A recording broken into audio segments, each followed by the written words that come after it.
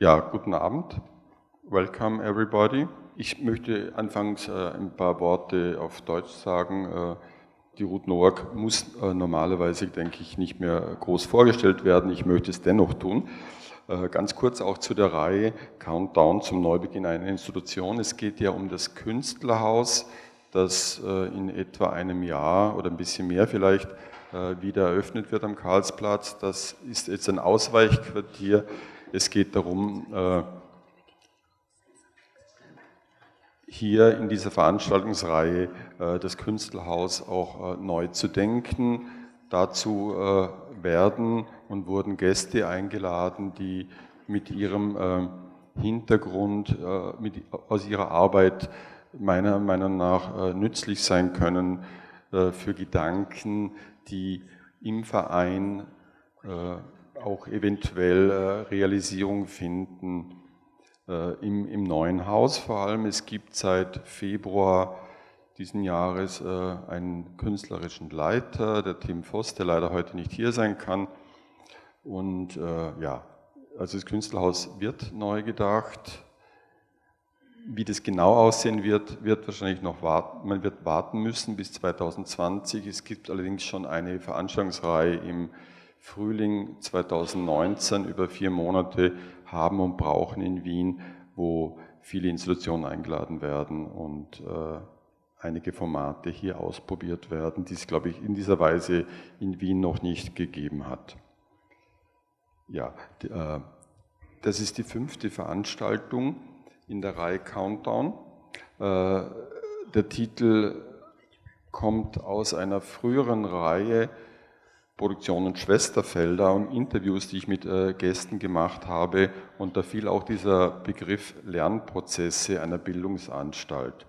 Und ich dachte, das ist sehr geeignet, um wieder über bestimmte Fragen zu sprechen, und dabei ist mir vor allem die Ruth Noack eingefallen. Ruth Noack ist Lehrende, Autorin, Kuratorin. Viele kennen sie, die hier sind. Sie hat publiziert früher in Springerin, Texte zur Kunst, in Icon, mehrere Ausstellungen, auch in Wien kuratiert, sehr früh, 1995, Szenen einer Theorie. Dann eine Ausstellung, die, glaube ich, den meisten Leuten, die sie gesehen haben, noch sehr gut in Erinnerung ist, Dinge, die wir nicht verstehen, in der Generale Foundation, wo es auch politisch um eine ähnliche Situation, vielleicht nicht ganz so arg ging, wie es heutzutage ist, also im Jahr 2000 mit der schwarz-blauen Regierung. Und in dieser Ausstellung wurde versucht, eine ästhetische Autonomie zu reklamieren, die sozusagen nicht politisch vereinnahmbar ist, vielleicht kann man sagen, oder die politische Rolle der ästhetischen Autonomie untersucht.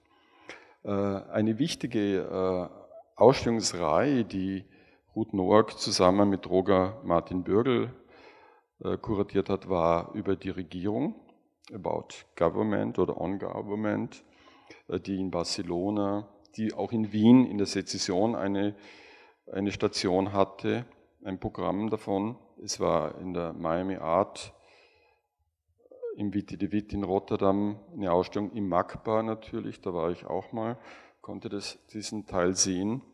Dann natürlich Kuratorin 2007, Documenta 12. Dann 2012 Busan Biennale Garden of Learning. Im gleichen Jahr Not Rest for Conquering, eine Ausstellung mit Ines Duszak, die auch heute hier ist. 2015 Notes on Crisis, Currency and Consumption. Und zuletzt eine Ausstellung Sleeping with a Vengeance, Dreaming of a Life, die jetzt im Sommer, glaube ich, in Prag stattfand und zurzeit in Peking. Ja, in Peking, aber da ist sie auch schon wieder abgebaut. Okay, ja, sie ist eben auch Lehrerin. Eine der letzten Stationen war das Royal College of Art in London, wo sie Curating Contemporary Art Programm geleitet hat. Sie war dann auch in Amsterdam im Dutch Art Institute 2015 ja, hat eben viele Texte veröffentlicht, zuletzt auch über Sanja Ivekovic, ein Buch.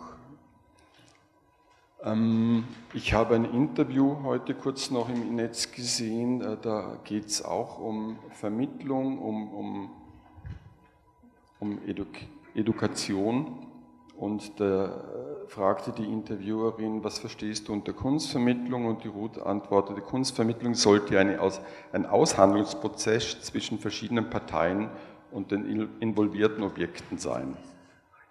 Nur dann, wenn alle beteiligten Akteurinnen, Menschen und Institutionen dabei lernen, ist es Kunstvermittlung. Und auf die Frage, warum zeitgenössische Kunst vermitteln, sagt sie, es gibt einen Unterschied zwischen Vermittlung, Mediation, und Vermittlung, Bildung, Education. Letzteres interessiert mich mehr. Oft ist zeitgenössische Kunst Teil von spezialisierten Diskursen. Es ist nicht davon auszugehen, dass potenzielle Betrachterinnen diese kennen. Zumindest sollten Vermittlerinnen, Kuratorinnen, Institutionen es den Betrachterinnen ermöglichen, zu verstehen, dass dies so ist, und zugleich deutlich machen, dass Kunstvermittlung oder Bildung oder Spezialisierung nur eine von vielen Möglichkeiten sein könnte, um ein Kunstwerk zu verstehen. Ja, heute geht es um das Museum in der Schule.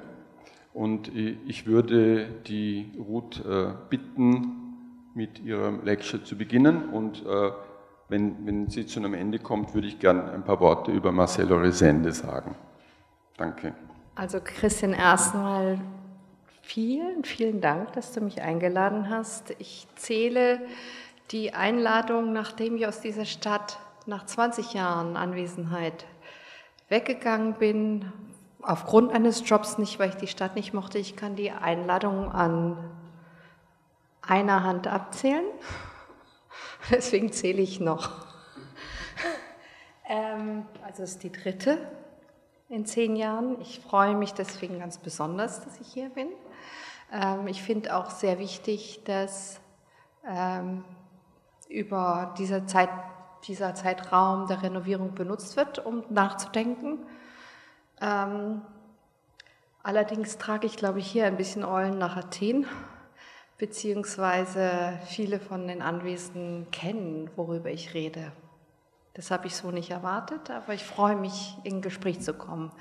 And I'm especially happy to have next to me Marcelo, whom I learned a lot from him, and we live quite close by now, and so we have a communication with each other, but he's also very busy, so this is also an occasion to be able to have a conversation. And your vita will be read after my talk. Oh, it doesn't matter. But that's what Christian said. I'll start by showing a short clip.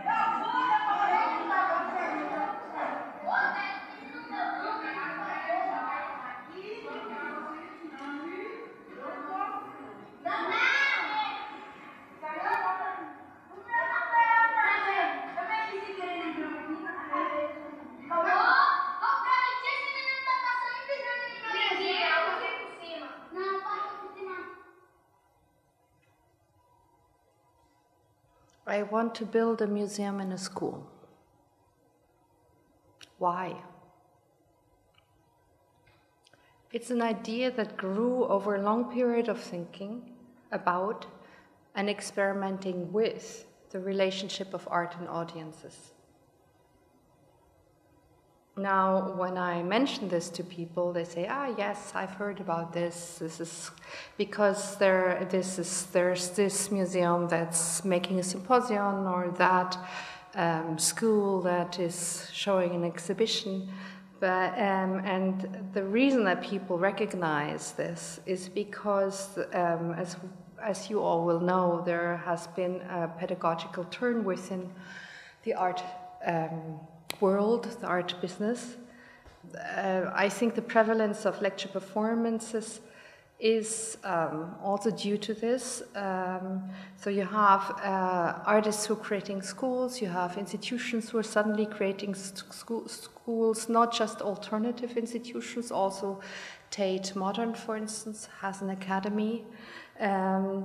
You have exhibitions about school, and you have symposia, and there are a lot of curators and institutions that are actually looking back at utopian models of school and utopian models of education. And actually we have someone here who's became well known for this because he made a project of extending, and I hope we will talk about this, changing a museum into a school that actually cost him his job in the end.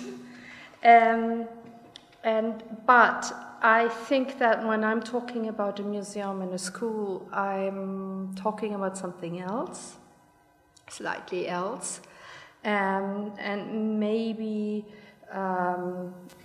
one of the reasons why it's a bit different is because there is, in fact, a difference between school and education.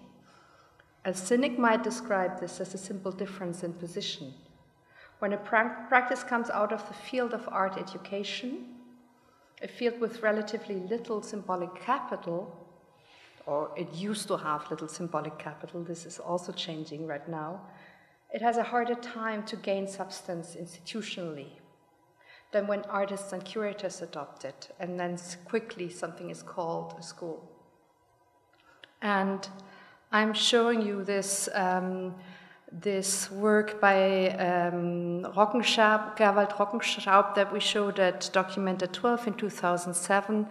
This was a kind of polemic intervention into this discourse around this question of combination of school and art institutions. We had called for these kind of educational islands, and they were really catered towards conversation. They were supposed to be that for a situation where people can have a conversation while in the presence of artworks. And Rockenschaub cut through that quite polemically by putting into this very classical sculpture that is representing a very classical situation with the school board and a very frontal situation. Funnily enough, if some of you might remember when Gauguin and Godard were in their Siegerwerthof group phase of making films that were supposed to intervene directly into politics, they called the screen a blackboard. So they had this idea that the screen would actually be somehow an educational tool. Education at Documenta 12 also was a leitmotif, so it was one of 3 pillars of the whole exhibition, and we had a quite advanced art education aspect to the exhibition. We considered, as curators, we considered art education as part of the exhibition proper, not as something that comes after the exhibition.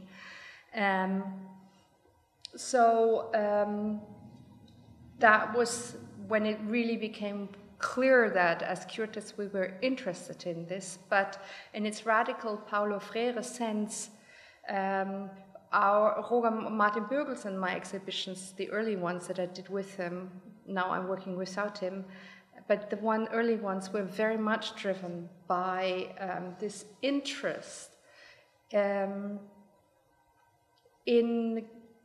thinking about this relationship between art and audience in an educative way, not in the mediating way, because we were very convinced that the complex and possibly even very abstract art had a stake in political change if we somehow managed to bring it across or to bring it to an audience transgressing the limited and franchised art professionalized crowd.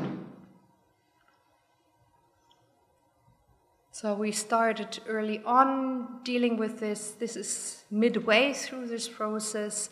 And an image from a school in Barcelona, a high school, where we actually installed in their sports hall.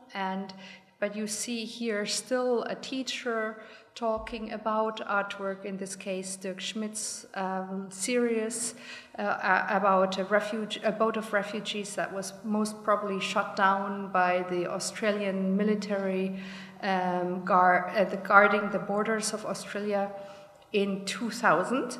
So he's talking about that to students and they're listening. Later on, we learned a lot from these experiments, and at documented 12, we tried to turn around this relationship, and so trained 50 high school students over a period of 1 year and weekly workshops to develop their own exhibition tours for adults. So we tried to change this relationship, and when these students actually made a public discussion, and they were asked, so did you really enjoy the art? They said, well, actually we enjoyed the subject position. We enjoyed having a voice and performing a subject. So they were more interested in the power relations than actually in the mediating of art. Because it is a position that is conventionally reserved for adults. Here you see them performing as guides. The issue that arises for me most pressingly when I start picturing children as agents of the kind of public sphere that we call a museum is that we must acknowledge in a radical way our own relationality to children. Instead of compartmentalizing the child as either client or free agent and think about how to educate the child or leave it be, we need to ask what changes in us or what needs to change when we attempt to recognize the child. On the other hand, if we picture the complicated and conflicted relationality of children and adults and admit that we would be nothing without children, we would simply not be without children, we could begin to do justice to children and to ourselves. A museum that does this will never be the same. The question is, would such museums still be?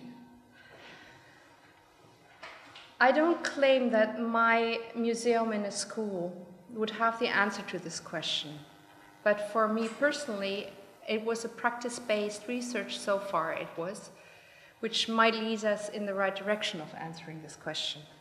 Or at least I wanted to find out whether it would lead us in the right direction. So my primary motivations for making this museum in a school were two. The one I already talked about a little bit, this idea that I would like to engage with children in a situation where they have some agency, and for this agency to happen in the face of art, there needs to be some kind of sustained discussion.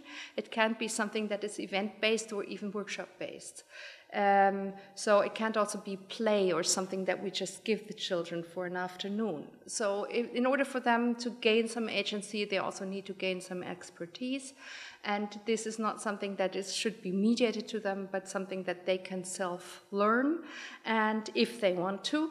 And so I thought we'd need a different model from the one that is the state art education or private art education that is around. I also thought it would be interesting to bring this into this everyday environment, to bring art in this that's an idea that we already had in the 70s, but I think it's been lost a little bit, and I was interested in trying this out again.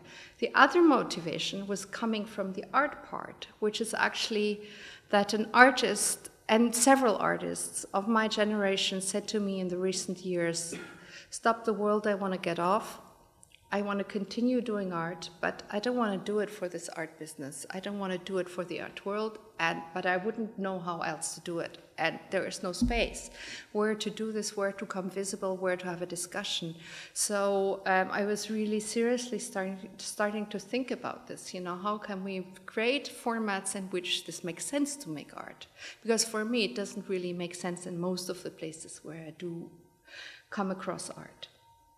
So I started out trying this out, and I tried it out in a very ephemeral way because of funding situations mostly, because I didn't want to apply for money, because then I would be again in this module of art education where you have to do certain things or legitimate your practice in a certain way. That it was exactly how I didn't want to legitimate it. So instead, the first museum in a school that I tried out was upon invitation of Anja Schäffer, who is a theater director who's working and has been working a lot with young people in schools. And she was making a summer program that was actually invited by a primary school in Kreuzberg, where I also live, because they're interested in two things. They're interested in making, other than school ties, authoritarian ties to the community, which has in that area a majority of migrants. But on the other hand, they're also interested in using this space of the school because it's empty most of the time. Schools are empty most of the times, and it's quite ridiculous that you have this empty space in the middle of a populated space. So they said, how can we, do this? And they made a summer program, and so this school is called Nötingen Primary School. And one of the activities was my museum in the school, and I invited artists to work, mostly artists to workshop with me and partially also with children, but mostly we were discussing. So these are the artists. To discuss what form such a museum in a school might take on and what would make sense to them. We realized quite early on that it would be too difficult without budget actually to produce art or to show art that's somehow existing, display it, and we worked with instead with maps that we found in the cellar, unused maps. Some of them are not politically correct, some of them are just, they're not using these media anymore, and we made an installation with them. And also talked and workshopped with the kids about what's on these maps. And then we also workshopped with adults around this. And the topic of this workshop, for instance, that you see here is really about what does it mean to engage differently than the way we think we should be doing this with an object in a space. So what we found out, this was the summer, and what we found out is that there are a number of problems that need to be solved when you're doing something like this. And these are not necessarily the problems that are the problems when you're doing evaluation of these progress of these things. There are other questions asked, so you don't really get at these problems. One of the biggest problems is that the institutional logics of a museum or an art exhibition and a school are very, very different, especially, and sometimes even contradictory, especially in terms of timing. There's even schools that are quite free in their planning. There's still a certain set of rules on how things should be enacted, and that is almost impossible to change or intervene in. And I think that we have something to talk about in this also later on, because it also pertains to museums and trying to change a museum. There's this is just the logic of timing. It doesn't even have to do with people not wanting to change or being politically against it. Then there are certain aspects that need to be overcome, certain problems that have nothing to do with big problems. They're small problems, like who's got a key to a room? You can spend so much time dealing with that. But there's also something that we were now asked by the director, and Anja Schäfer was asked by the director of the school to do this, and there were kids coming and workshopping with us and making this museum in a school. But we left out the teachers and the parents. If you're really going to be serious about this, you need to somehow find a way to deal with the teachers, which is very, very hard, and to deal with the parents, which is easier but often forgotten about, neglected. So in a certain way, what I was doing in Nürtingen had a kind of problem in it that what I was aiming at is a sustainable institutional structure, but the way I was researching it was through an almost event-based workshop-like modus. And I repeated this, but in a bit longer term in Salvador da Bahia. And in order to do this museum in the school there, I took opportunity of a residency that I had and I worked for 2 months there preparing the museum in the school, and then another 3 weeks doing the museum in the school there.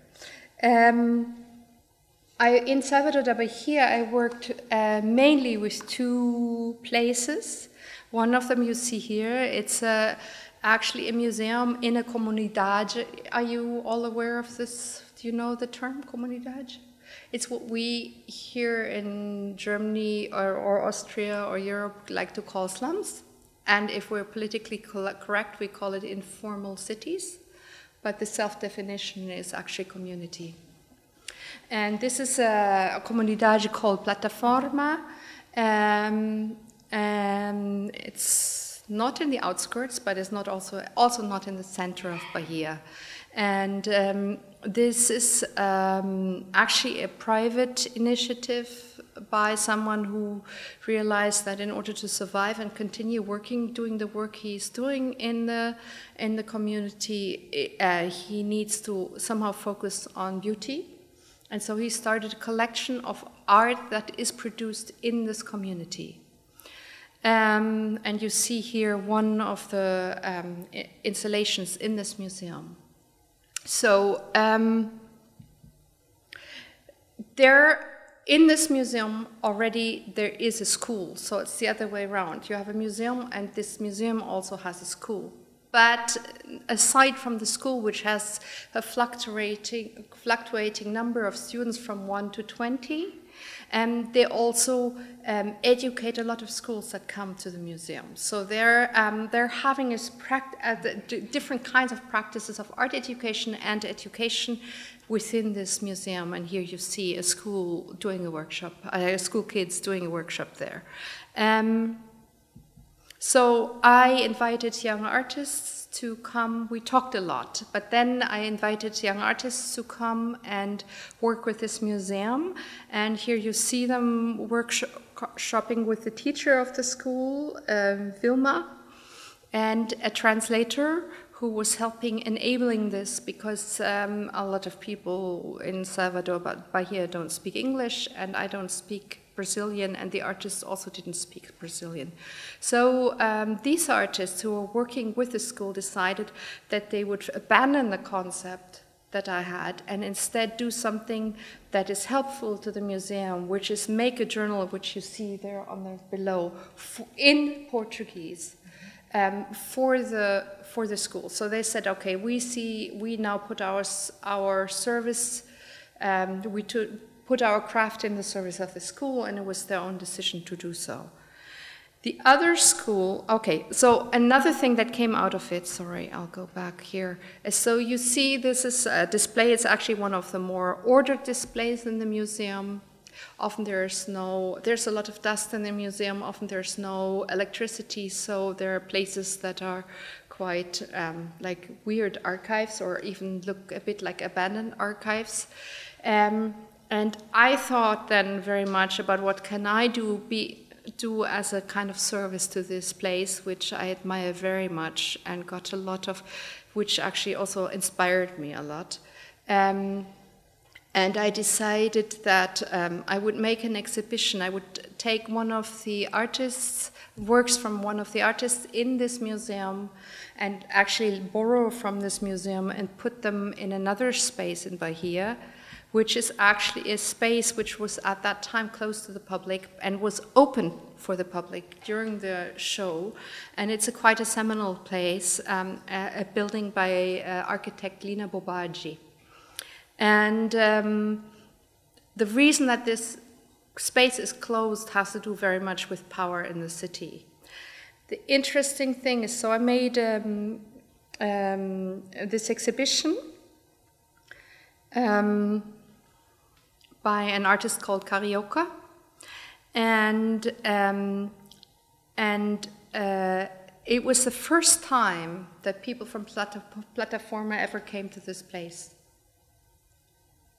So here you see Ginio and Vilma. Ginio is the director of the museum in Plataforma, Vilma the teacher, and it was the first time that community came even to this place, which is in the center of town. And they were actually commenting on this, that actually the center of town is not for them. The second place I worked with was a primary school in a working class district, but a working class district that is quite well functioning and taking care of its people. And I got the contact to this school through this group of people who are artists from, young artists from Bahia. So the 2 months that I spent preparing the Museum of School was mostly spent in situations like this, just talking, also teaching each other. They were teaching me a lot. They're not just about Bahia, but about many things, history and so on. And I was telling them, giving them, you know, lending them my expertise. And we had lots of meetings like this. And then at some point, they said that there's a school that they're very interested in. They would like to use this occasion to somehow engage with the school. So it was basically they who decided that this was a school that we should work with. And this is an interesting, so it's in this working class area called Alto da Pomba. And it's, the school was actually run by feminists. And these feminists are in Brazil, are very family oriented.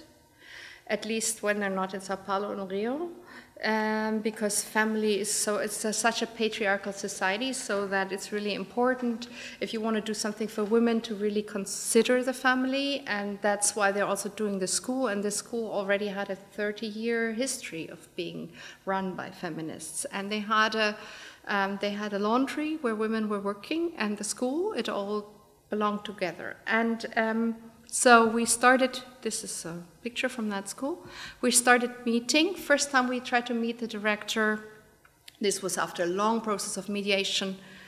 She let us wait 4.5 hours. So we're waiting in the school for 4.5 hours until she comes. So again we met, and we met many times. Here you see 2 of the meetings. And basically they said, why do you want to do this? Why should we be interested? And it was a lot of, basically they also agreed to do this because they were interested in the young artists from Brazil. So because the young artists from Brazil said, we want to do this, they agreed. But then they stipulated and they said, okay, but we don't just want you to bring in any art. We want artists to come and do workshops with the kids, and we want them to be about gender, because gender is an issue. And I had learned from Ines, who's sitting in the back, that when we tried to do another workshop in the school in Germany that I talked about, that maybe to address genders head-on with kids is not a good idea, because you'll end up with a lot of stereotypes. And so instead we talked about shape-shifting. So the workshop was about shapeshifters. And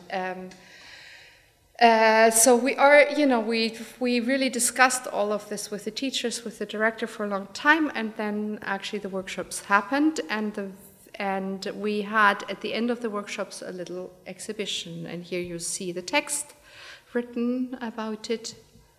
And here you see one of the artworks in action. It's an artwork by a young Turkish artist, Görkem Yalim. And Görkem had started to be very interested in the history of the school and had started to research the old feminists who founded the school, who were not of much interest to the kids, and he thought, but this is a really important history, how can I make this history visible for the kids? And he started making this this game, and then it was played. Here you see the kids playing with it. But there were a lot of different shape-shifting workshops, so it wasn't just one thing that happened. And here you see one of the students actually guiding through the documentation of this. It ended with a symposium where we try to also represent what we'd done, but also discuss and reflect it, because I was also very, very interested in finding out whether this had been helpful for people or not. People said it was helpful, but as you can imagine, the moment I left and the little money that I had brought was gone, this thing died again. It was not sustainable. The young artists tried to continue to work with the school, but it was sustainable only as an event, not as something a practice that is continuing without the kind of money support that you would need to really enable this. Nevertheless, the symposium was quite a success, and again happening in Kwachi, this building by Lina Bobaji, which actually then also meant that the school kids went there for the first time. We paid for buses and lunches so that they could come, and they went for the first time into this kind of what outside of Brazil is considered like core of a kind of culture that also artists can identify with, but that is basically not accessible normally to the kids.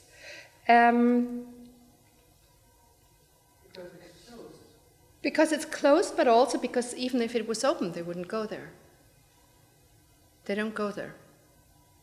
Unless it's a capoeira class, they don't go to the center of the town. So, despite the slightly contradictory nature of enacting an ephemeral museum in a school, we learned much. And I was happy that at least while we were discussing this, the activities seemed to make sense to the local stakeholders. Yet for the children and artists to gain real agency, a sustainable institution will have to be set up. Eventually, the children might not only use this museum as spectators, but join the core activities of a museum, taking care of objects, exhibiting, mediating them. And yes, in a future museum institution that I plan actually to establish at some point, I would like to invite children to form a selection committee for the purchase of artworks, jointly owned by the school and the museum, or owned fully by the school, but the museum taking care of them in the school. The reason for that is simple. It's this term, economic democracy. I realized at some point that basically we think, we might mediate work and we might do workshops for kids in school and also maybe disenfranchised kids, but when it comes to collecting and owning, it's quite clear that this is still a question of white privilege. And I realized that to enable kids to start collecting, even, collecting and also think about that is also possible about collecting for public or semi-public institution like a museum and a school would also be a way, and serious collecting, I'm really talking about jury meetings, about learning about the works, discussing the works and so on, would also be a way of allowing them to understand that this is something they can do. So this is not about just saying, okay, no one should be collecting art, why should people own art, but about saying who's actually participating in this economic cycle. And the term that is used for that is, by the way, and is, I mean, there are people thinking about this not in terms of in relation to art, but in relation to other forms of participating in economy. So obviously this is conceived as an emancipatory project, but no emancipatory project can truly succeed unless its initiators seek to understand their own position of power and desire within the process. And my desire is still a curatorial desire, which is to see works of art make sense. And my position of power is to gain some agency myself, not so much as a broker, but as someone who is creating something. And in this I take inspiration from the kids who, during the symposium, decided to treat us to a spontaneous song that they invented at that moment.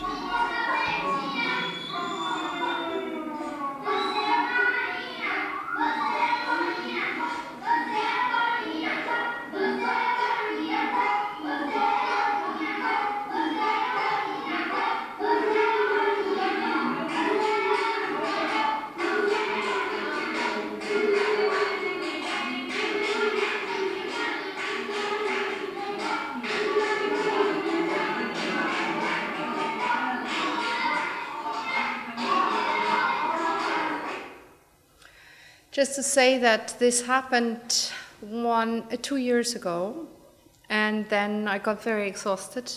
Of course, I wasn't making money during all of this, and I think that the next step really would be to try to find a way to set it up for real in a school.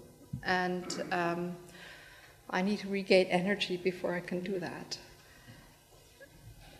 Thank you for this talk. When I invited Ruth to this talk for Vienna, she said she would come to Vienna with pleasure, but she wants to talk to Marcel Rezende. And I said, okay, if you prefer to talk to a special guest, I don't know, yes, please ask him. And so he accepted also to come here. And I, of course, had to look up who is Marcelo Rezende, and I said I found he's a co-director from Achiv, which will be opened next year, I think, in Dresden. 22? 21. Oh, so in some years.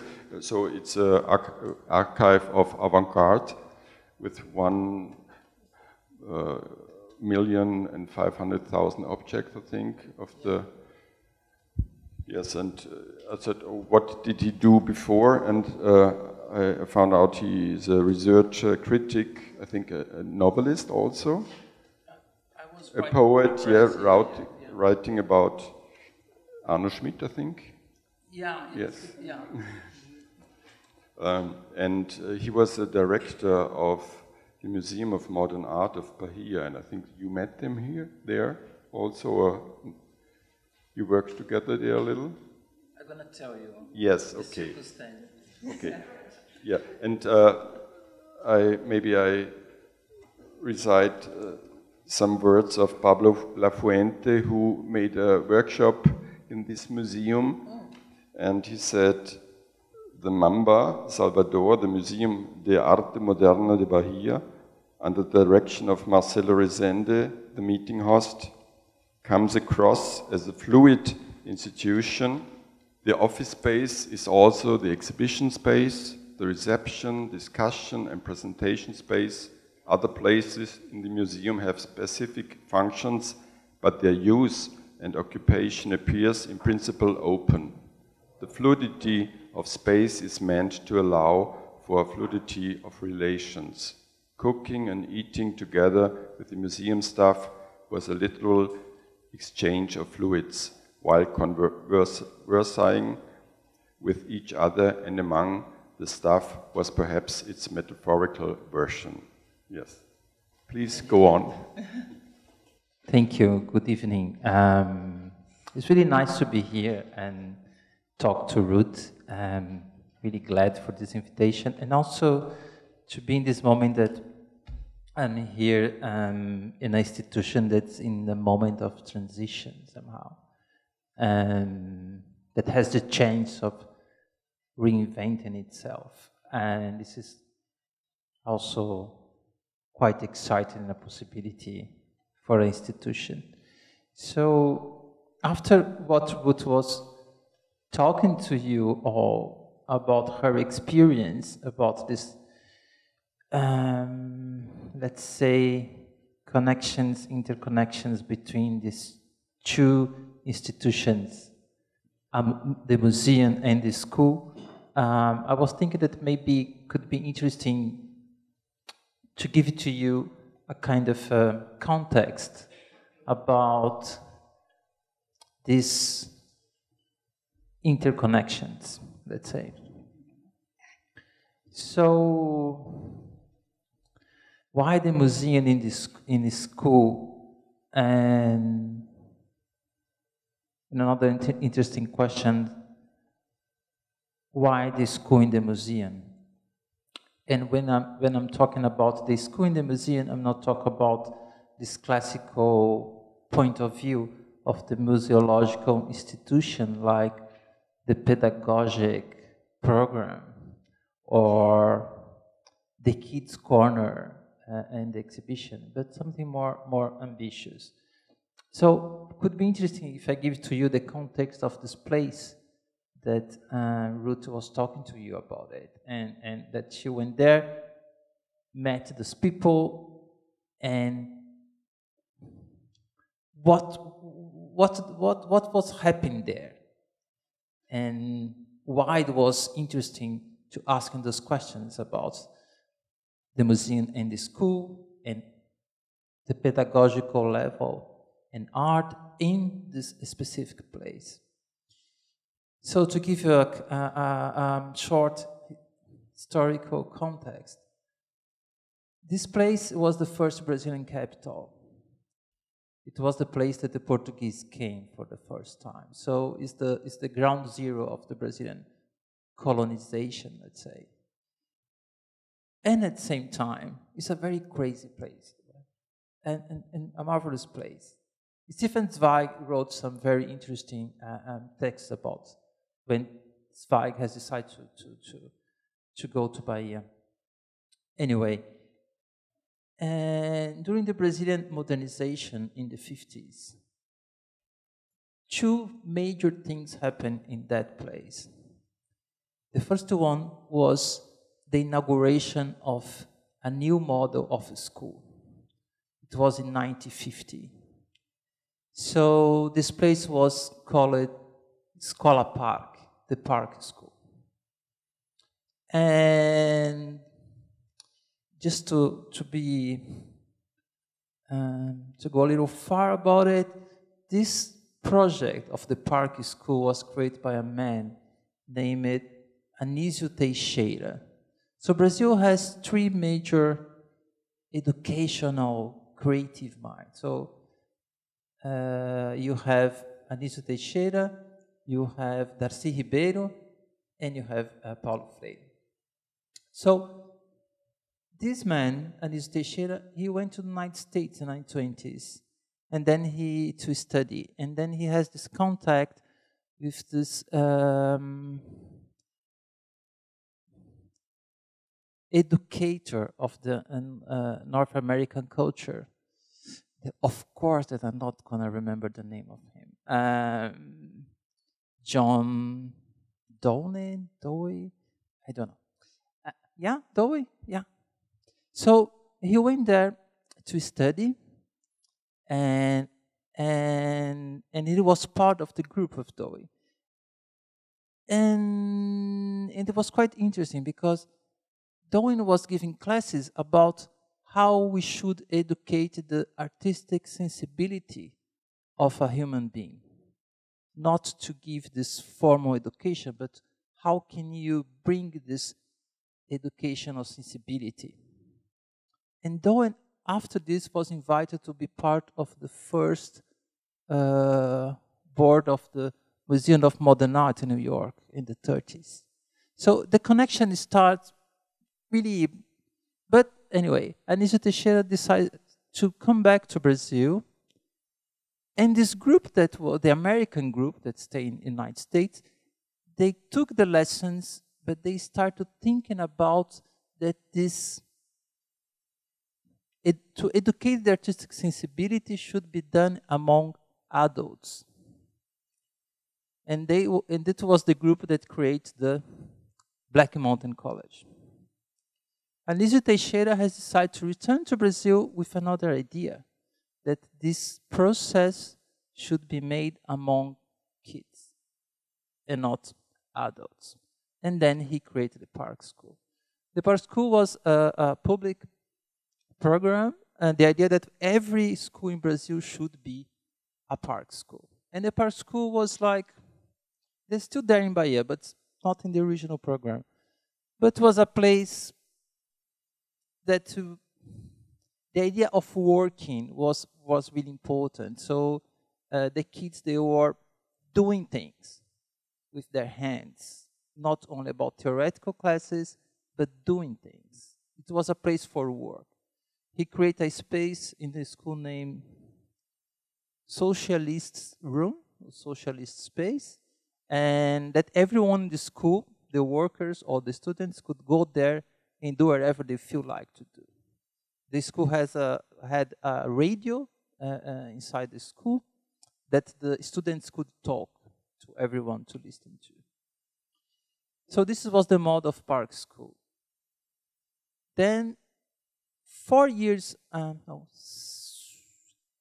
years after the inauguration of the Park School, when the project started to coming up, Lina Bobardi, the one that made this building that Ruth was showing to you, that's closed in Bahia, one of her projects in Bahia, she created the Museum of Modern Art. And they start to have a intellectual relationship, Anísio Teixeira and Lina Bobardi. So for him, the school should be made by an artistic process somehow. And she will start to think that if this is true, why not then the museum should take the place of have a stronger educational position in society. And then she created the Museum of Modern Art as a museum school. And once again, the project was not about giving lessons about art history. So it was a place to work. So she created a series of workshops. And then I became director of this museum in 2012. And just I'm telling you this just to explain why I had access to the archive of this museum that was never organized, so we decided to organize it. It was just a collateral thing. So in researching the archive of this museum, we start to find some letters that she wrote to herself. So she had this idea that she needs to write the thoughts that she had, that she was having, and then we found some pieces of the history about this interconnection about the school and the museum. And then she left and then she started asking questions to herself, like, okay, if you want to go in this direction, we need to have trying to find answers to some Aristotelic questions.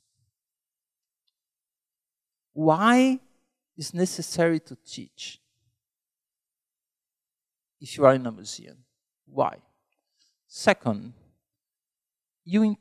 who you intend to teach exactly? Where? What was the goal? And then she started to have this kind of self questions, and then from this she started to develop blueprint about how the museum, this artistic institution, should be. So in the original blueprint, you have, it's very interesting, you have a straight line like this, and then you have in the left side a biennial. So the museum should organize a biennial. And then you start to go to the right side, and then you start to found the collection, 3 different kind of exhibitions, and you have around the idea of 23 different schools inside the museum. So you're talking about practical things like design, or I don't know, arts and crafts, or scientific discussions, and etc. And then she started to take the model of the park school. And how was the model? The model was like this. To teach someone, it was necessary that these lessons should be close to the human experience of someone, not only a theoretical one. So, as an example, in the classes of chemistry, there was always 2 teachers. One teacher is the professional one that came from the university, that has his diploma. And the other one was the baker on the streets, the guy that was making bread every day to everyone. And they together, they started giving classes about what chemistry was about it. So these schools, they start to be structured like this inside the museum. And then you could start asking questions like, okay, but what was the position of the collection, the position of the artists, and etc. And then she also, in one of the original documents from 1960, 1 year after the inauguration of the museum, she said, this is really not important. Because this place, this Museum of Modern Art, is using the word museum because you cannot find a better way of explaining this place. So this place of ours should be called a movement in history. So it was a moment that the Brazilian society started to understand. It was in the beginning of the 60s, late 50s, that we could have 2 choices. One was to just follow the Western organization of things, meaning Western art history, Western school, the European model or North American model. Or the country could start to have a new kind of experience that was to find their own answers. And then you have not in Bahia, not a Brazilian version of a Museum of Modern Art, but you have a Brazilian Museum of Modern Art. That was quite a different thing. So when Ruth arrives there, and this is really interesting, because if you go to this place and try to find the traces of this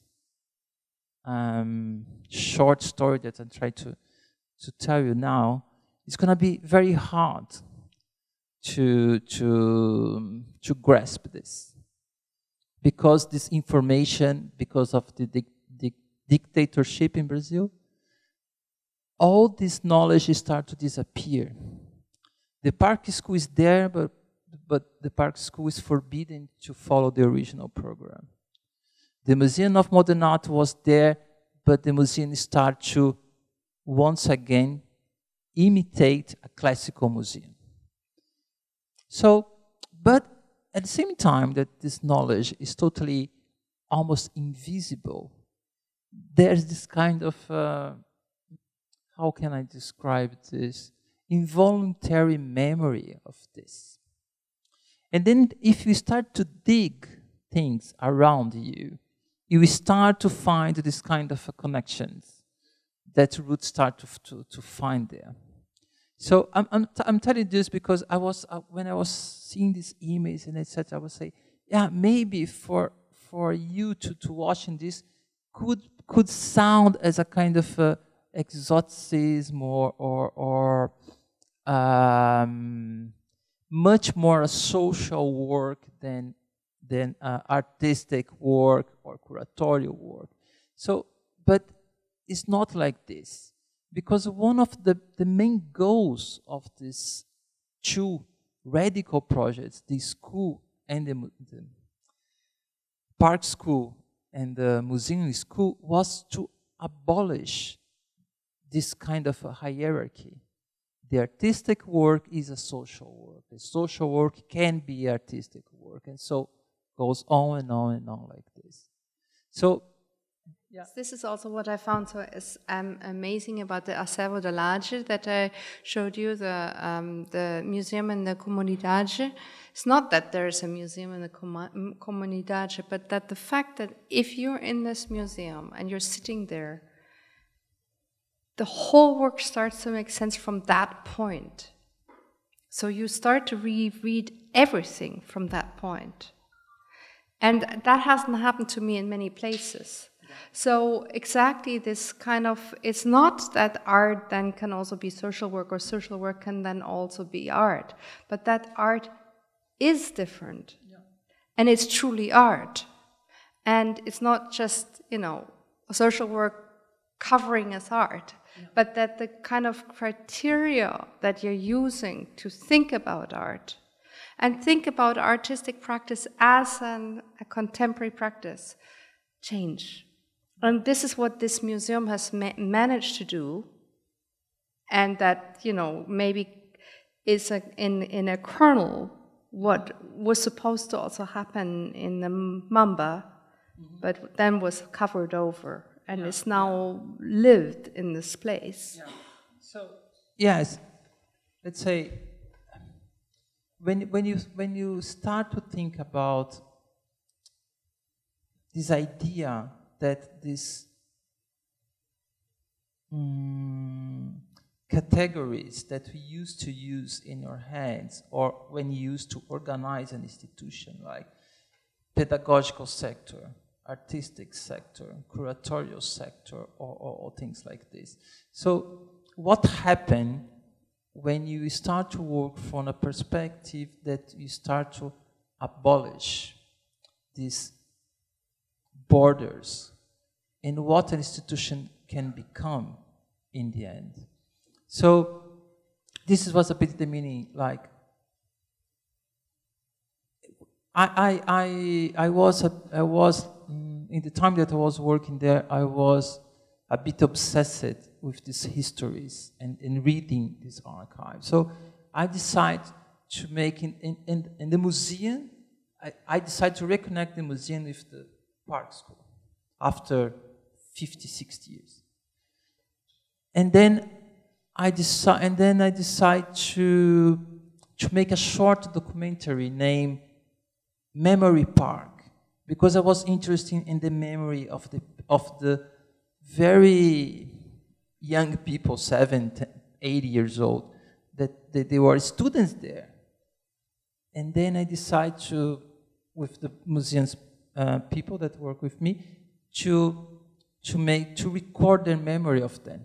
How was the school in 1963, 64? What was happening inside this? Why it was so different? Why you become this person that you are now? And it was very interesting because when we arrived in the school, the directors, the majority of the teachers, everyone told me that the museum school was a social work. So everyone understood the history of this radical school as, Anísio Teixeira created this school to help the poor black kid living in the suburbs of Salvador to have a profession and find a job. So was the reading of the history. And then when we start to talk with the former students, first great thing, the former students, they never left the school, really, because they are like 65, 70 years old, but they go to the school every day. And they go there because there's a theater there and they can dance. There's the library, they take a book. So I was also interested in why, what happened with these people. It's quite melancholic, but at the same time, it would be quite interesting to understand why. They have this so intense emotional connection with the school. For them, it was never, ever a social work. For them, it was, they start to tell me that they learned there essentially about life, or essentially about how to have a healthy way of living in their experience that they have. In the opposite side, talking with the people, I became friend of the Italian artist. He died 2 years ago, 85 years old. He was the first employee of the Museum of Modern Art. So Lina Bobard said, you go and work with me.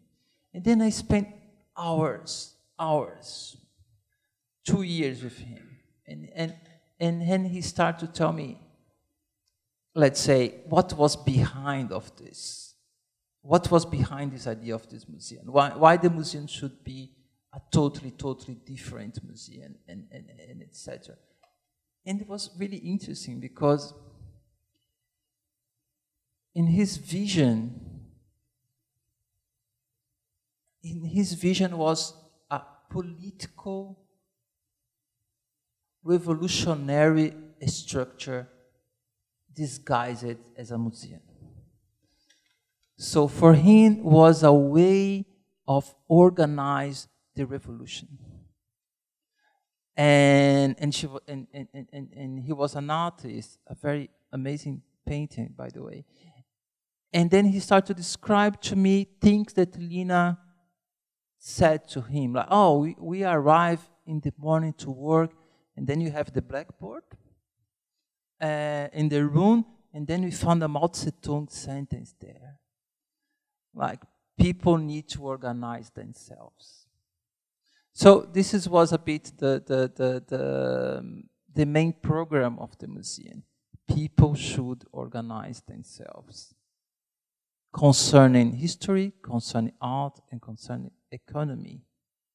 And also, the museum should work in a way that you should try to put it down any kind of a hierarchy.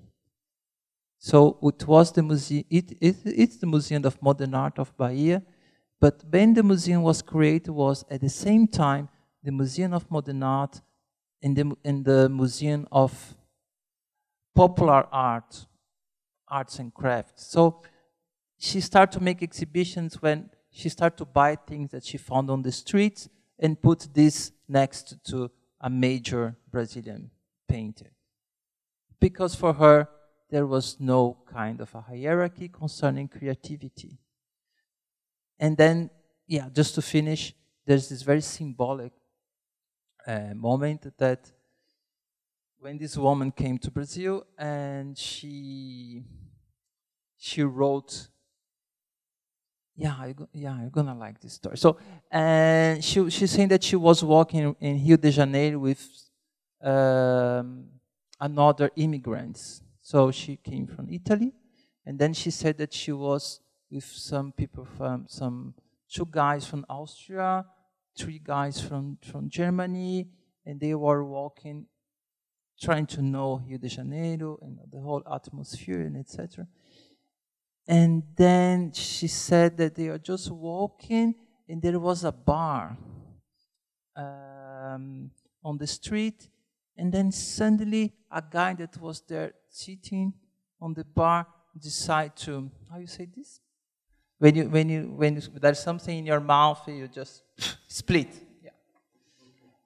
And then she said that this European crew started to walk, and then suddenly this guy was totally and then he started to split this, and then just go straight and in the suit of this German recent immigrant. And then she wrote that this man became so disappointed and so sad because she understood this as a gesture of a place without any civilization. And she said that was that moment that she decided to stay and not to leave. Because she said, I'm interested in a place where things like that can happen. I'm interested in the idea that you can think about an organic way of organizing things, assuming that organic is positive and negative, and it's not something only in your favor. But you don't have formal rules to dictate to you how things should be done. And then she said, so in this moment, I understood that in Brazil, you can find two aristocracies. The first one, the white, rich Brazilians came from the industrial part of the society, and the coffee farms and the owners of the coffee farms. This was the first aristocracy. And they said the second aristocracy is the people, is the guy that was splitting on the street. And she wrote, I decide that I want to pay attention about what this aristocracy think, what this aristocracy is imagining or dreaming or thinking about art or think about education and etc. So to finish, I think that Ruth has this amazing experience of working and being in contact with this aristocracy in the country. And now, as you know, I need to tell this, Brazil is really in a bad shape, and as you should know. But the one thing that the history of the country has teaching us, let's say, is the idea that good things can also happen. So even if things sound so dark because you have a far-right government or you have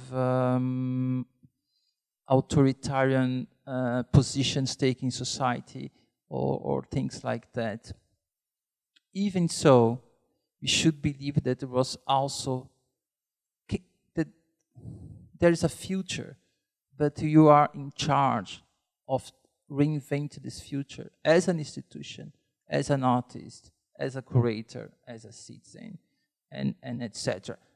And as a joke, you always say that all the blame, we should all put all the blame in Stefan Zweig, that wrote this book, Brazil, the Land of the Future. Since then, we still believe that something fantastic is going to happen there. Yeah, it was just that. Because maybe instead of just continuing like this, we'll open this up right away, because maybe you have some aspects you want to talk about or to pick up on or comment on. No, the museum is open, the museum is still there. But the museum has given up once again to follow the original program. So it's not a museum school anymore. It's just a museum with paintings on the wall. Yeah, this is interesting. Let's say comparing to the landscape of museums in Europe, I would say that in Bahia is much more comfortable to go because it doesn't exist tickets. So if it's a public museum, if it has public money on it, you cannot charge a ticket. Maybe it can sound crazy, but this is how things are. But as Ruth was saying, we have major problems. So we're not talking about only my relationship with art or things like that, but we talk really about very basic things, like you need to take a bus, public transport, go from platform to the museum. It's going to take 2 hours of your time, and then you're going to spend some money to come in and go. So it's a bit regulated by some major circumstances, let's say, that I refused to go. In the case that Ruth was talking about this very specific place that was, let's say, closed by almost 20 years. That one, yeah, one of the more interesting projects made by Ina Bobardi in the 1980s in the city. I accept absolutely the real point about travel time, costs. These are very real things, but I think this is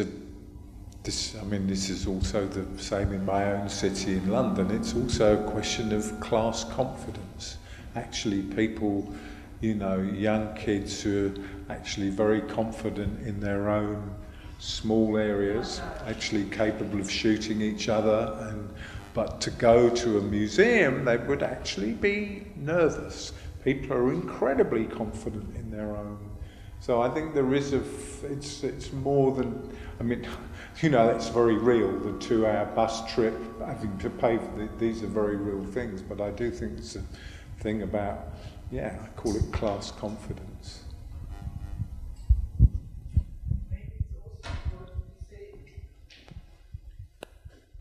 Maybe it's also important to say, as you mentioned it twice, Ruth, that the center of Salvador is not accessible.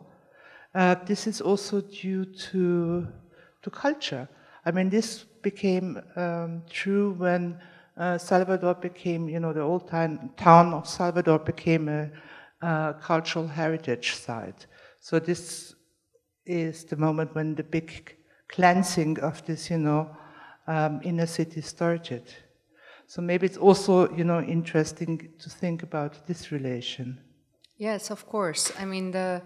The city of Bahia decided at one point that its best form of income would be tourism, and that was at the time when Brazil was part of the BRIC nation and BRIC nations, and there was actually an inner Brazilian tourism to Bahia, which completely stopped when this economic up was over. So that actually was, while I was there, was quite absurd, because everything's set up in the inner city like a Walt Disney way. So you have all the facades painted very colorfully. When you look behind the facades, everything's crumbling. You can go on this one church, you can look from this church, from the back of the church, you can look at the back of the houses, and you see that it's really kind of film. It's really a complete coulisse. It's like, what's the word? It's really a false surface that has been, it's not even gentrified, it's just a false surface. But the tourists are not there, except for Carnival, when the tourists are there. But I think it's also because basically if travel time is like that, you really need to have a reason to go. This has to maybe to do with class confidence, but it also has to do with what is your practice, what is your everyday practice. And if you have, if it takes you 2 hours to get there, and it also takes me 2 hours to get from one place to another there, so that's just what it takes to travel, then why would I do that unless I really have a reason? And if that's not something that you somehow learn as you're growing up, that there's a reason to go, then why go? While you were doing the museum, and there were actually other practices practiced in the museum, then there were also other reasons to enter the museum again, like eating together or so. But this is also something that I'm really interested in Germany, which I might not have made very clear with this first project. And one of the reasons why I'm interested in the museum and the school is that while you have this idea of cultural education in many European states, and which is actually an idea propagated by the state and also subsidized by the state, although not well subsidized, ideologically it's quite a big thing that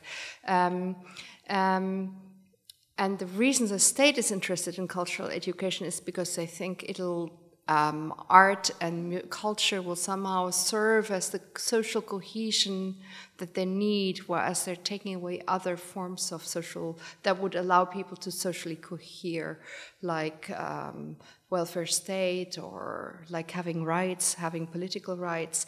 You see that in Germany, and I've only researched this truly for Germany, but in Germany you can see actually government papers that are saying that they're subsidizing cultural education because they think that way migrants will integrate into German society. They are saying this in this blatant way. So there is this whole ideology about it, but at the point where this happens, and even in the most interesting projects that are happening in Germany, of people, cultural educators who are incredibly smart, it's still the case for many different reasons that what ends up being somehow being the art that is that is educated about, that is somehow taught or used to mediate this process, is art that is deemed by not the people who think it's about life. It's not questioning it's art that is deemed somehow understandable. So it's a very literal idea of what is being taught. So it's somehow something that is often very documentary, or somehow something that is supposed to be somehow close to the audience already as a work of art. And while I think that's fine, the two problems I have with that is it's a very top-down idea, and it's exactly not what you were talking about, which is an idea of art as life that is actually challenging authority, as is actually challenging the system. And at the same time, you have an even bigger gap with art that is somehow not to be deemed this kind of social art, which remains a privilege of a few. So the museum, as John was rightly saying, is a space in which a certain kind of cultural privileges and authority and class authority is enacted, which is why it's uncomfortable to go there and also learn something unless the structures are changed. And at the same time, it's this place where there's a certain kind of art that is also much more complex or difficult to understand, and which might actually be useful to think about revolution, that might actually teach you something or allow you to think something differently. That remains the privilege of a few. And that's why I want to bring this art out of this place and somewhere else. Yeah, I just want to add, because it was interesting. Because we are talking why the kids don't go to the museum there, and etc. But the kids are not going to museum in any place. They are forced to go. There's a different thing. So let's say the audience in the museums, they are decreasing. The art institutions, they became like showrooms, to put mild. So, but at the same time, everybody knows that this school, the way that the school is organized now, it doesn't work anymore. So you have two basic institutions in society. They are in crisis of identity, or in crisis of mission, or etc. So the question for us, let's say, is how can it be possible to think about new possibilities, but not to change the name of things. I don't like this idea that let's not call this a museum because museum is not trendy or museum is not interesting or Kunsthalle doesn't work anymore. But how can you return to the idea of what a museum should be? So when you're showing your image, I was thinking, okay, so this is a museum in the school, but what a museum should be? So the museum should preserve something for the future to come. So if you go to this direction, what should we preserve in the school for the future to come? Is an object? Is an idea? What can be? So, and then if you go on like this, what could be another mission of the museum? To have a meaningful position in dialogue with your local community. So how the school can have a meaningful dialogue and position with their own community, and not to become a neutral environment or things like that.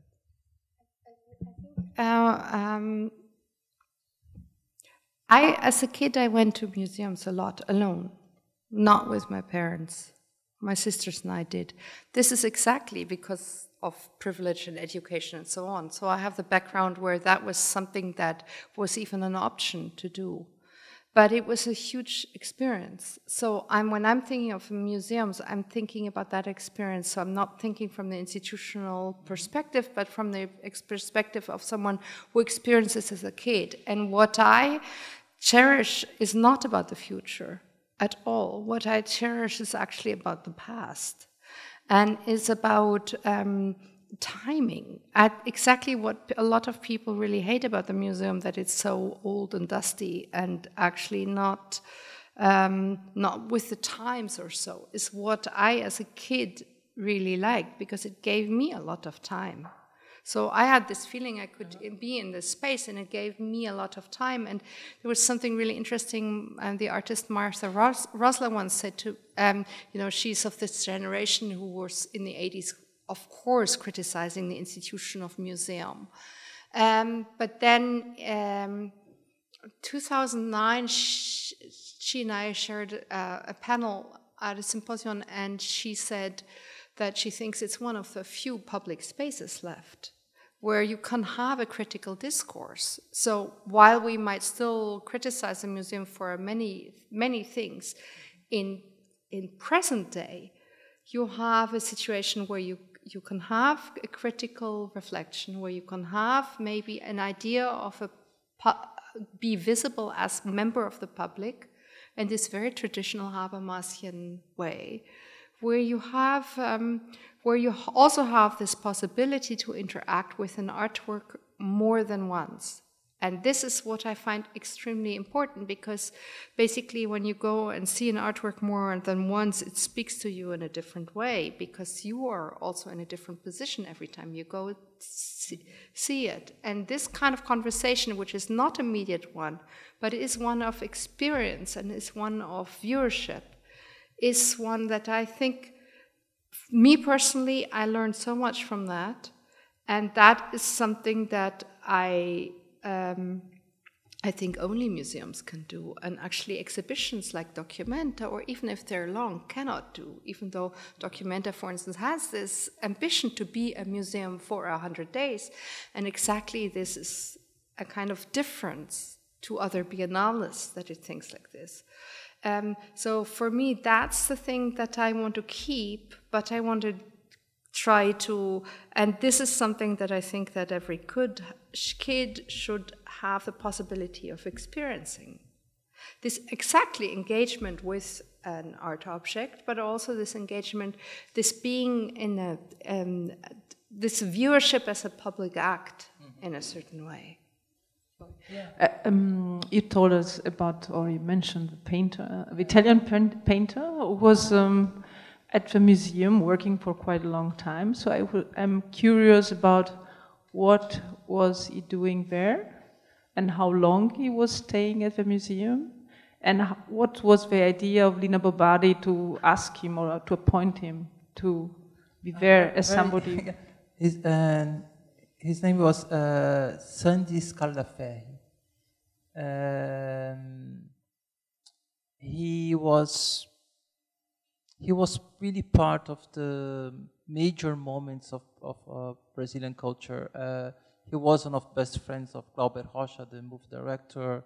He was came from a very rich family that was in the trade of the cacao and market and things like that. So he was Lina Bobadi has decided to have him as her right arm, let's say, because they could speak Italian. It was very, very simple. They could speak Italian, and he was very young and a quite talented person. So yeah, it was like a place like this. He stayed until because that's how the museum school found its end, how the project was finished. The project was finished in 1964, and when the dictatorship came. So the first thing that the army decided to do was to close every school inside the museum, but not the exhibition. The exhibition was not dangerous, but the schools or the projects concerning the community of the city, they understood this as a quite dangerous thing. So, and they made something very, very perverse. Lina left the museum, he left the museum, and they made an exhibition inside the museum, the army. It was an exhibition to show the dangers of the leftist terrorists. So it was a propaganda, an exhibition. So it finished in 1964. And then I came there in 2012, and the project was trying to reconnect it with the original program, and then the museum school has finished once again after a putsch in Brazil. So the history went 50 years after it happened again. Not the same way, but quite similar. But I just want to address two things that Ruth said about the experience in the museum. The first one, that I need to confess something, because you're saying that you went as a kid, you went to the museum. That was very interesting. The first museum that I went in my life was the Lina Bobadi Museum in São Paulo. And I went there, I put my finger in a Van Gogh. Because I was so, I don't know, hypnotized. I saw that it was... And Lina organized the museum in a way that there is no this kind of safe, classical environment in the museum. So I went there and nobody died. The painting's still there. And things like that. Let's say, what we can do, or what's possible to do, because we're talking a lot about things like art and life. Oh, this is a very avant-garde theory and about it. So how can you make this reconnection and things like that? But there's one thing that I have been thinking since I started to work in Germany and in this new institution, that we need to learn to fail again. Yes. So the museum is not. The museum became, or the artistic institution became a place where this idea of the failure started to disappear. So it means that if the failure is not happening, it means that you're not trying.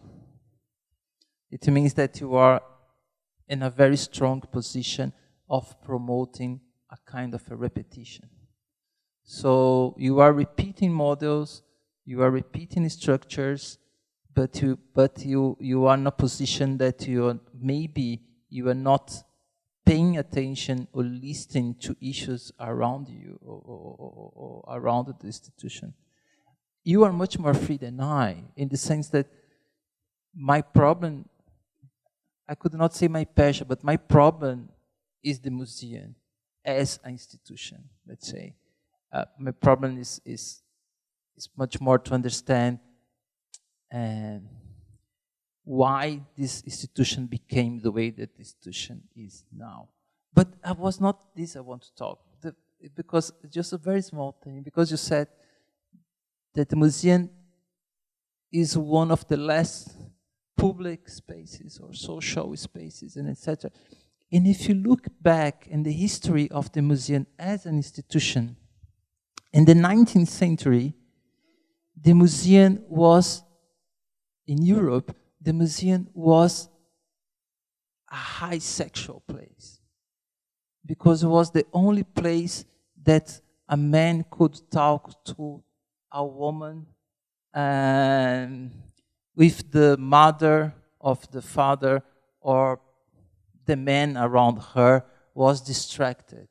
So there was this high sexual tension in the museums of Europe. So the idea that the little lady sitting there looking to this nude of Renoir, and then came the guy behind and say something like, "You are very gracious."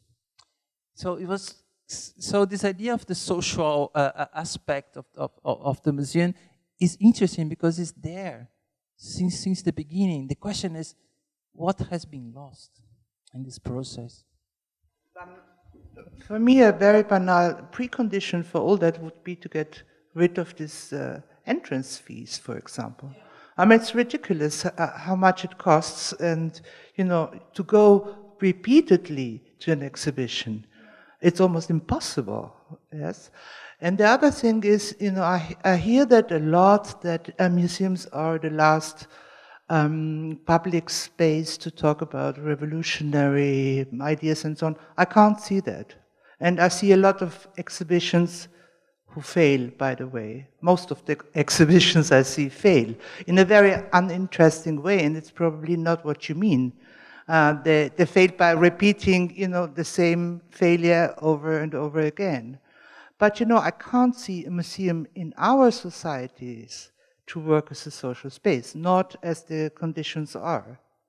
And, furthermore, I see a lot of social spaces developing, which are maybe not so visible, which are, maybe visited only by a few people, but, the museum is dead for me as an institution. Because so many things seemed, you have to protect the art, you have a collection, you need, a room temperature, you can't eat, you can't smoke, you can't do anything. You can't scream, you can't kiss, you can't whisper in the ear of your beloved. Well, this you can maybe, but, you're very limited in what you can do. Yeah, but it could still be imagined differently, huh? And also, Well, I mean, in terms of what Martha said, that was, because I was talking retrospectively. What Martha said was in more than 10 years ago. And a lot has changed even since then. So I would agree with you on a lot of things. It's both in terms of that is not necessarily anymore the public space, but also in terms of other places that are starting, that are interesting. But then maybe it comes to something that we haven't really talked very much about this evening, and that is about the art. Because basically, where else would you be seeing the art? And if you're interested in that art, how else would you give access that is somehow an access where people can also interact and as a kind of diversity and not as a kind of homogeneity? And so I agree with you that it's not working, but I don't think that it's necessarily institutionally preconditioned that it can't work. I think it's not working because of the way that the art business or art world is organized at the moment, which is a really perverse form of capitalist organization. I think it actually never worked. The very structure of, the buildings, if you look at them, the stairways. I've had wonderful sex at the Victoria and Albert Museum, so I don't agree with you. Yes, you're an example to us all, but I think it never, a lot of this, if you just look at the architecture, it's so authoritarian in a way. If you look at historical ones, but also if you look at contemporary ones. So already, another precondition is not there to make it, in the community space. I mean, Lina's work is exceptional in this matter, but, she's one of the very rare examples. Yeah, but it's important to take these examples seriously, and I think you can find more than just Lina's. I mean, there are other problems with non-authoritarian museums that one might criticize. For instance, Louisiana, the museum, is an amazing museum. You could then criticize that one for enacting a kind of clean version of democracy, where there are other criticisms you can have, but that's a question of any kind of institution ever. But I think there are, even in Europe, spaces that work, and I also don't even agree with you fully on this question of authoritarian architecture, because I think that is not just about the structure of the buildings, it's also about the practice of space that these buildings are attacked to. It's the same as, when people are criticizing technology, it's about a kind of social use of technology, which also then feeds back onto what technology can do or not. And I would say the same about these spaces. Yes, there might be spaces like the Kunsthistorische Museum that are constructed with a certain way of authority in mind and taxonomy in this case. But then if you compare how this Sekundärgalerie used to function and now you have a cafe, you can already see a difference, and that difference is relevant. So I think that we're also not talking about absolutes, but I don't know if you probably most people in the room still remember the Sekundärgalerie. It was an amazing space. It was where they cut this because they want to have revenue, so they have a cafe and all these things that they instituted. But it was on the second floor, the whole second floor, and it was the works that were deemed not so canonical. And it was even there was something that was like subversive from the inside out. In this idea, to display these two, to display these works that are deemed not so canonical. And so I would say that the change between when Sekundärgalerie was still there and now is a relevance change, and it's also a change in degrees. So this is not just about the ideal museum of Lina Bobaji in the 50s, end of 50s, and the terrible situation we have now, or things always being authoritarian or not. It's about these degrees, I think. I just want to tell something about the ticket. I'm not an art historian, so I don't know what they are teaching nowadays. But I always think it's quite important to have a larger understanding. Every institution is somehow a kind of a consequence of the Museum of Modern Art in New York. So it was created in 1930, 31, yeah, maybe. So the idea that you have the first museum from the contemporary art, and then you everything that we know already about this, and the MoMA is still until now is pictured as a kind of this place that we should arrive at, in that place. It's a kind of model, etc. And then we can, if you took a look in the history of the MoMA, you could address all the issues that you are talking here, like the architecture and etc. And the, let's say, the reinvention of a certain narrative concerning art history and so on. But there's also the ticket. Because, and this is interesting, because the MoMA didn't have a ticket in the beginning. So the MoMA was also a place for, let's say, the free space that where everyone can go. And then this is changed after, if I remember well, 2 years after the inauguration of the MoMA. And why? Because Nelson Rockefeller came and took the power in the committee of the museum, and then Rockefeller started to convince the board of the museum that the museum should be organized as a business. So, and then Rockefeller came with the idea of the ticket that should be charged, and etc. etc. So sometimes I have the impression that we, and this is normal, we think that the problems they start to happen 20 years ago or 30 years ago. But there's some we are part of a consequence of some decisions that were taken. So it's not only the ticket, but the meaning of the ticket. So in the sense, an institution should bring revenues. An institution should operate following this system as an enterprise, let's say. The question is that the society became like this, and not only the museum.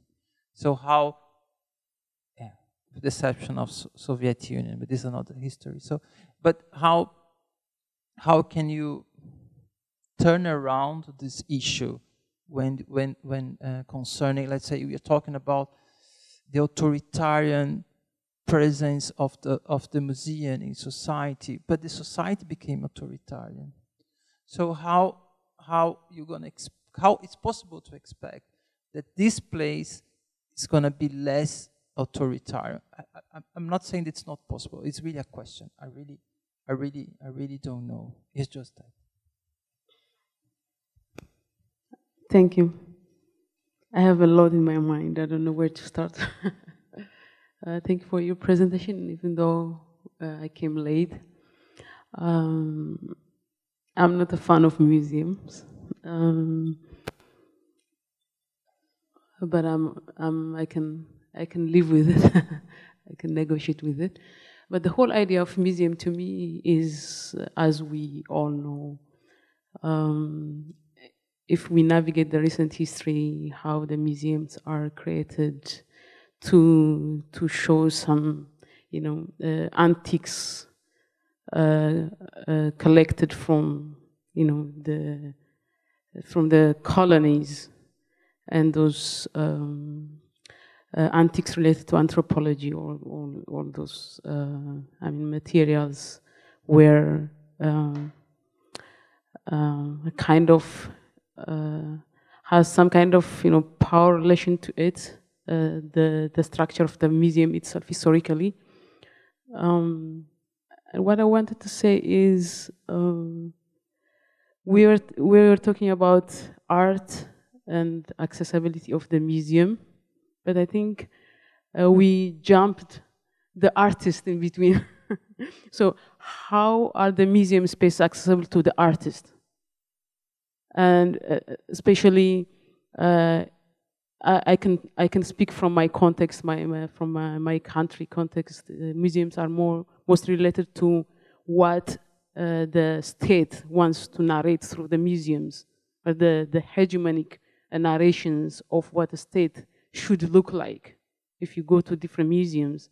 So when you step in the museum and having this is, by the way, I like the idea of having active school or radical activity in the knowledge production process, but at the same time, when you take this kind of activities to the museum, were you also concerned about the artworks being produced there and also displayed in the museum? Because as an artist, and also museums were not that easy to be accessible for any artist. You should be, affiliated with some kind of power or some kind of political, agenda to show your artwork in the museum. So I also want to talk about the contemporary artists. In last year I was in the Venice Biennale, so I was looking at the pavilions, and so I found the whole exhibition like as a replica of what's happening in this capitalist world. To be honest, so when you go to it's really like a replica of what's happening in this like world than like being a critical space. So if you go to, for example, a German pavilion or the British pavilion, you can tell, from the structure and from the material they used, the installations, and how much money is spent on it. Mm-hmm. And then if you go to, for example, I saw the Kenyan pavilion, which was really neglected and a very I don't know. The space was in an elementary school. It was very hard to find it. We had a hard time to find it. And once we get to the space, it was not, the artworks were, one of the artworks were even falling. And so what's different about being an artist and being imaginative and creative and reflective to what's happening in this, world? And I'm not saying that the artists should have a responsibility to solve all the problems, but at least I think we need to see something different about. It should be a critical space, at least, if we're talking about, art and museums or artists. So where can you locate the artists in between this accessibility of the museum and making it a radical space for knowledge production and also some kind of social activities, a space to make it more of a space of social activities. So it should be also first accessible to the artist, to me, so that we can see lots and lots of ideas that doesn't get a space to communicate or to also to, at least to discuss with the society. Also, I don't know if that makes sense. I'm really tired. I think it all makes sense. But what for me also, I can't see your face, which is a bit difficult. Hi.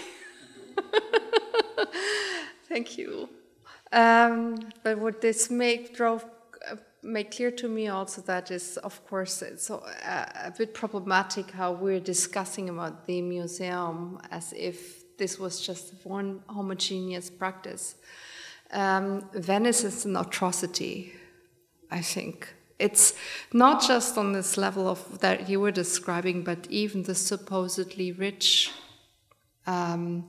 exhibitions are made on the backs of many people, including the ones that are supposedly privileged, like the artist or the curator. It's always like that, and it's a kind of fiction that people do who are willing to self-exploit because they think they will gain something from it, symbolic capital or whatever, visibility, and then everyone who's participating actually agrees to upheld this fiction, which forces everyone, which is the fiction of the art world, you know, that this is even possible to produce works like this.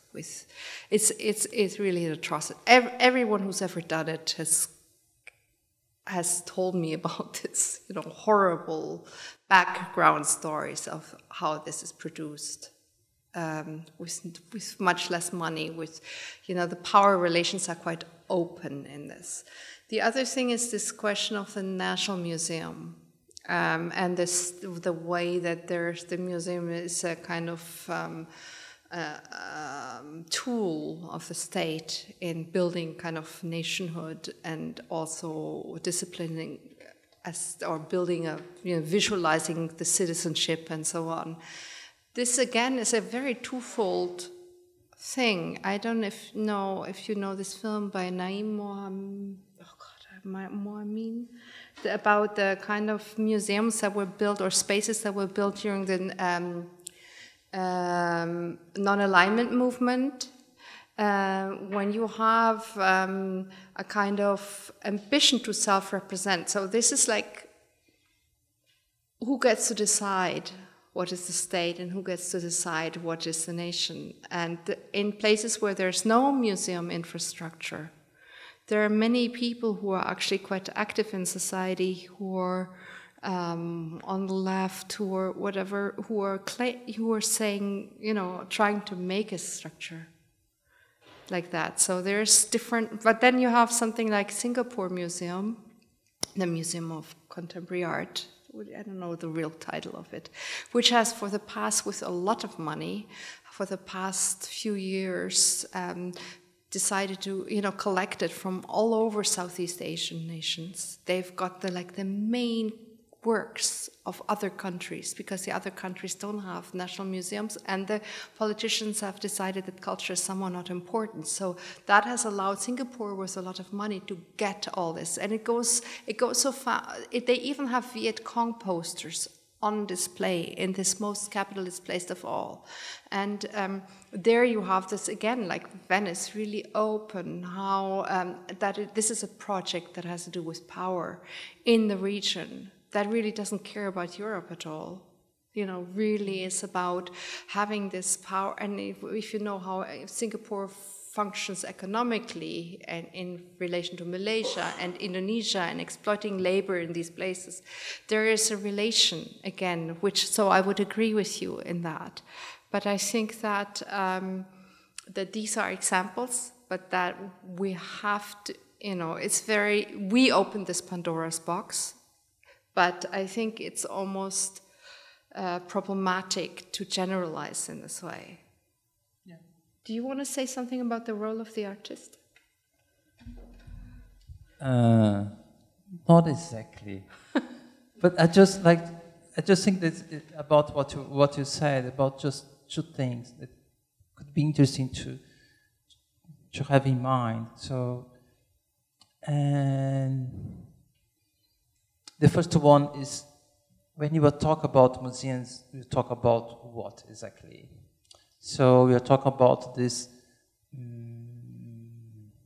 official structure made by the state or made by a collector, a billionaire, and etc. Or we talk about an idea, or talk about a mental and material organization that has a meaning and a goal. So it's interesting, because if not, you in the discussions, it's natural. There's nothing natural. There's usually we take some ready-made ideas without even there are no things that we are taking these ideas, because you're so used to thinking that the museum is this, that the museum can be so many different things, like the museum in Salvador, Bahia. This is the first point. I think it's interesting to have this in mind. And the second one is also a conceptual question, that when you talk a lot about criticality or critical point of view or critical action, but once again, to be critical means exactly what. So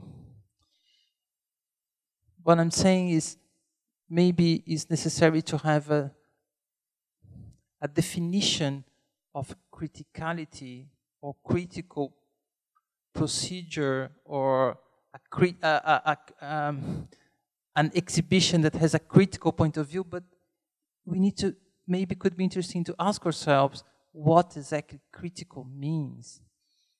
It means that if you make an exhibition that's going to illustrate in this space the problems of the world, this means that we are critical.